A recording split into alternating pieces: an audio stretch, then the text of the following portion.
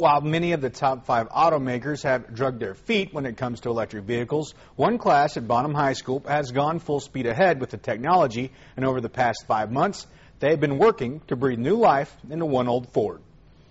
With the turn of a switch, the tractor built by Bonham High School's Ag Power and Technology course is off and running. But you may notice something's missing: the engine noise. It was originally had a 4-cylinder internal combustion engine, gasoline powered, and it roughly had about 30 horsepower. After 6 months of work by students, the tractor has a lot more power and makes a lot less noise. This electric motor has roughly 60 horsepower capabilities. In fact, the old Ford now has so much power they had to rein in a few of those horses. We have it turned down so that we don't get too much power to mess up the driveline in the tractor.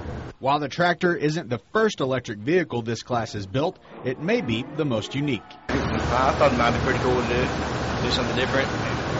Never seen one done before. While teachers like Clint Minnick help with the design, it's the students that do the fabricating and welding, and Minnick says the project is helping students learn to innovate.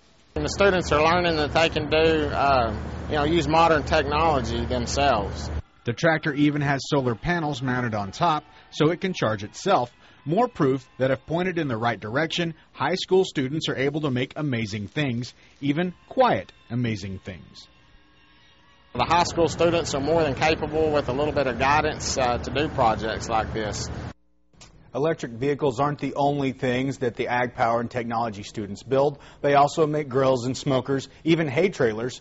They're looking to sell many of those items to raise money to buy supplies for their next project, an electric zero-turn radius mower.